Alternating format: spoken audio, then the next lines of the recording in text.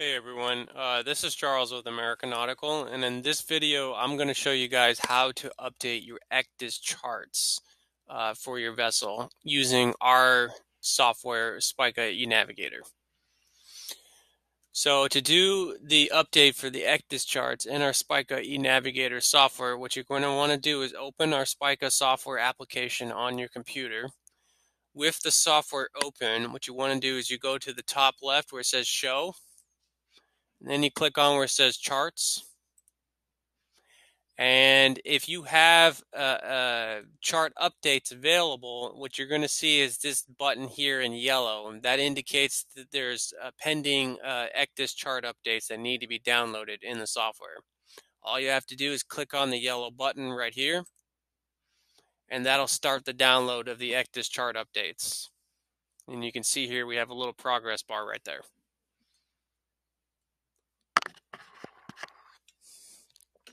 Once the chart updates are done downloading within SPICA e-Navigator, the yellow button will turn to blue, indicating that the charts are updated.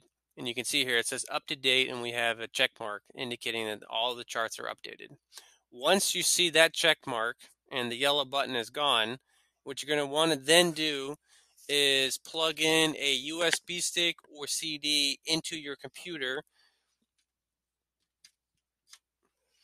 and then go to where it says Export for ECDIS, this tab right here.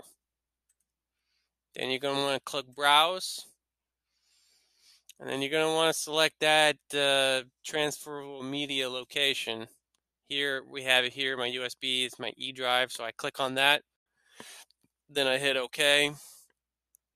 And then once you've selected the drive, the external drive, then you're going to want to hit Export and then AVCS.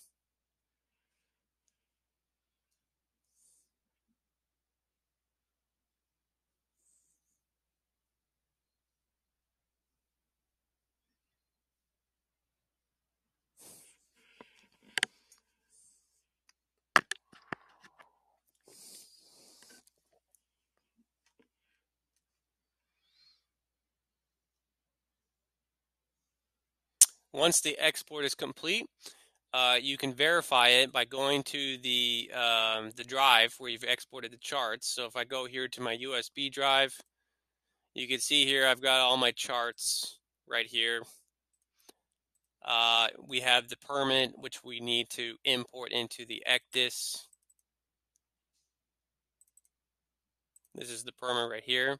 Always remember the permit.txt file, that gets loaded in the ECDIS first, then the charts from the E&C root folder.